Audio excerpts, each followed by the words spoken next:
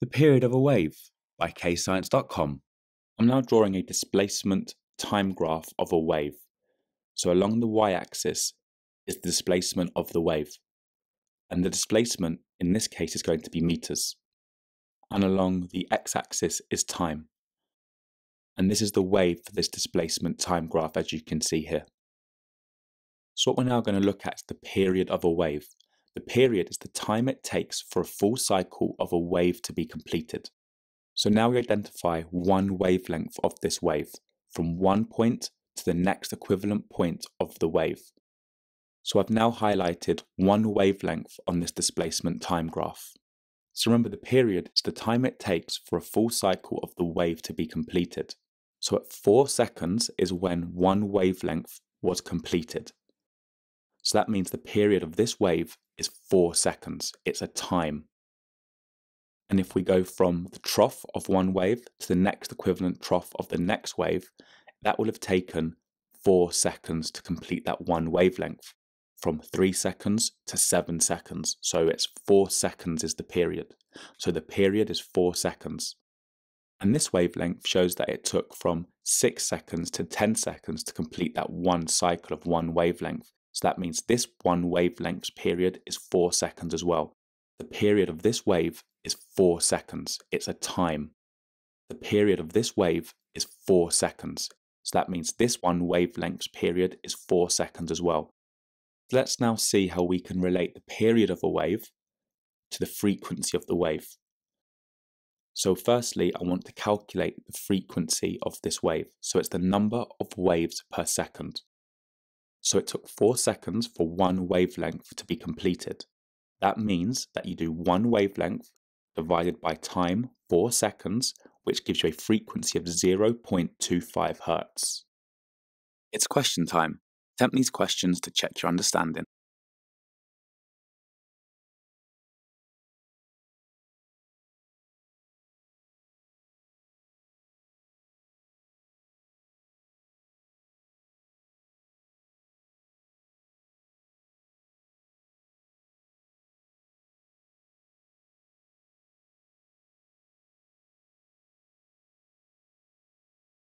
So I want to introduce this new equation. The period of a wave equals 1 over frequency. So we're going to see how the period and the frequency relate to one another. So we've got the period, which is 4 seconds, the time it took for one full cycle of the wave to be completed. So we've got the period, which is 4 seconds, the time it took for one full cycle of the wave to be completed.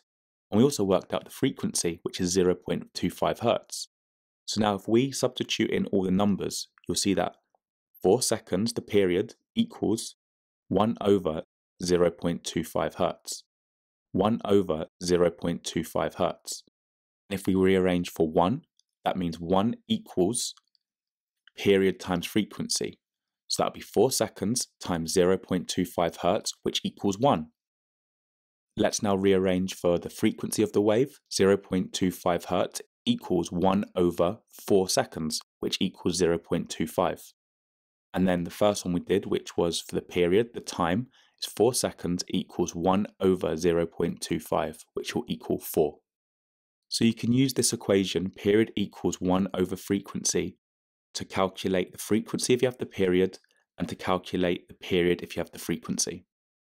It's question time. Attempt these questions to check your understanding.